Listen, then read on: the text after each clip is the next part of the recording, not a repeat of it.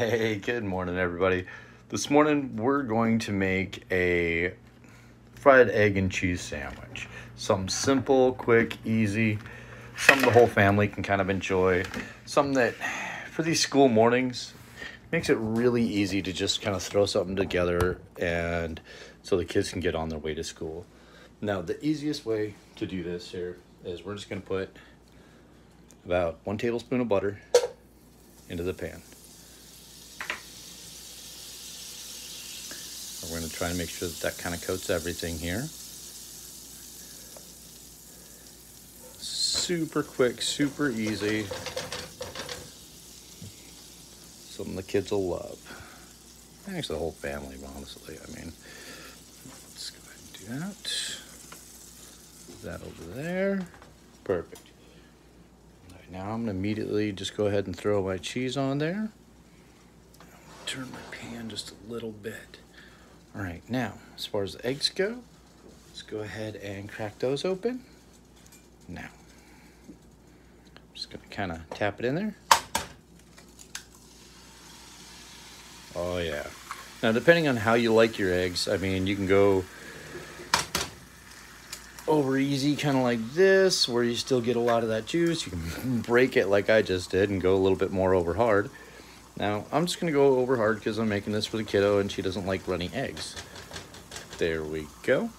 All right, let's just let that sit for a minute.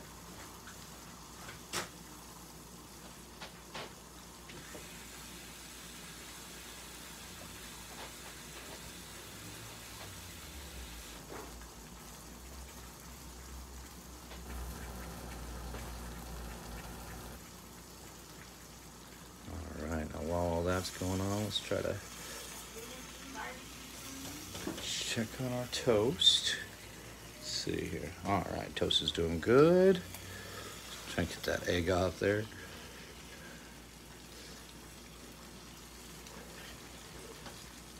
All right, there we go. Now, usually you can do this in separately.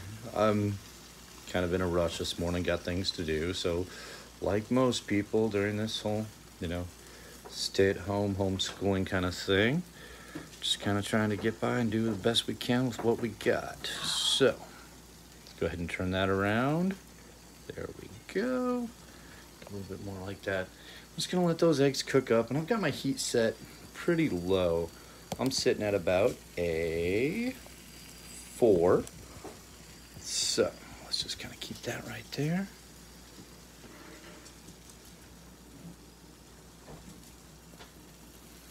Perfect. Now, let's see here. All right, now I'm going to go ahead and pull that bread.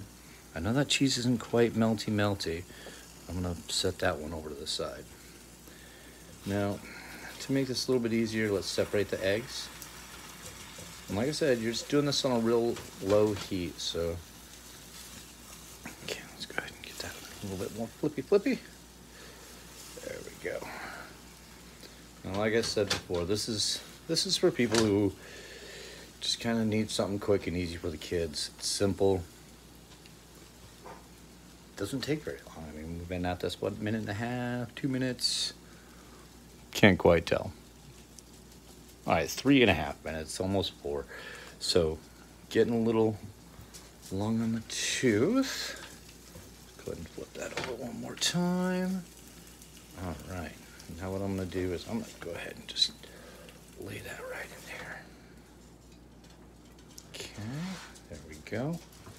I wanted to add those eggs on top of the cheese because I want that cheese to get really melty. It's a thicker cheese, so it does take a little bit more time to melt, but you do want that nice melty consistency, you know?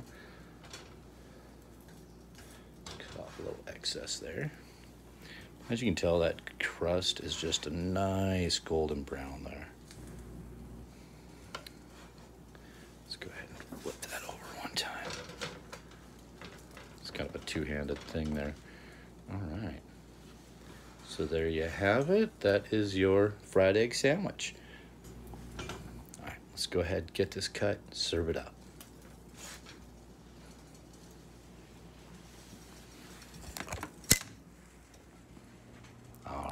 Look at that. Beautiful. Let's go ahead and get that little cutty. that. Oh man, look at that cheese. So much cheese. So you can kind of see here. Let's take a look.